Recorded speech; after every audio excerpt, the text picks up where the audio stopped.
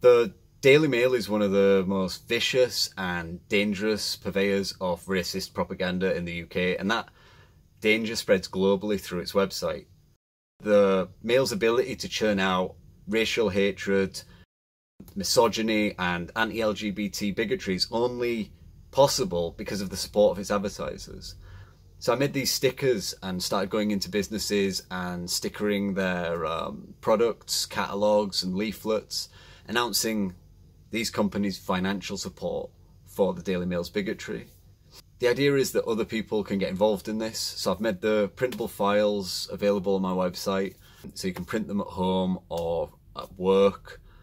You can also order the sticker sheets directly from me at cost price. I think this idea will work best if you're able to photograph the products with the stickers on them in the shop and share that online, tag the company involved, and call on them to end their support for the Mail.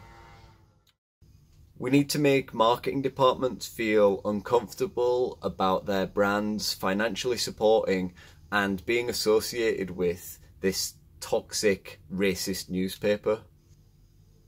You can also take a pile of leaflets home, sticker them there, and then drop them back off like I did with these Nectar Card leaflets and Lloyd's banking leaflets. Stop Funding Hate regularly publish lists on Twitter of the top daily advertisers in the Daily Mail, with the hope that people can use that information to pressure those businesses to stop funding the Mail's hatred through ad sales.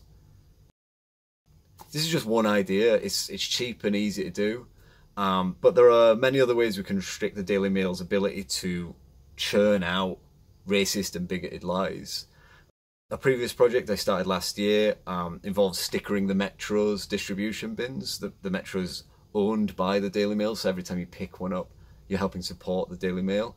I wanted to discourage that, so you can also get these stickers from my website. They're still going up and they're still staying up.